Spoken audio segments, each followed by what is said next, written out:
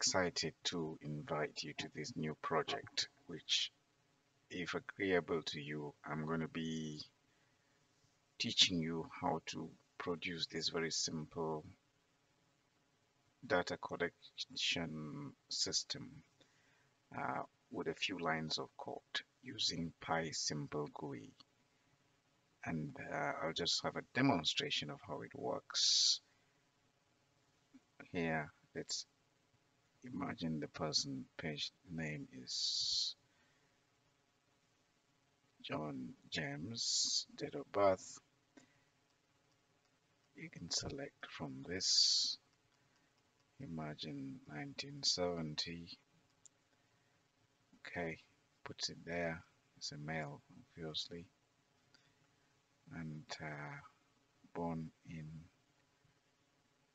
Tomato. Let's imagine that's the place, and within a city known as Gyeong or something like that, and in some country that is like that. The number get John James is that. Then you will enter. For example, if you think there was an error, then you can actually cancel and then edit now. Maybe Gyuk. Okay. Then you enter. If you're happy with the entry, then you can confirm. Clears the place and saves and clears completely. You can exit, or if you're entering some name and you change your mind, you can clear. Here you can also show records of those that have been entered, and you can see that the last person that was entered is here.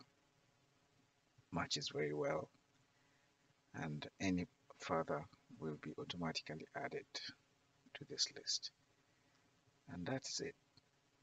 There is a database that stores all of this information, and it takes just a few things to learn. I will take you right from the beginning through to the end. I hope you would like it.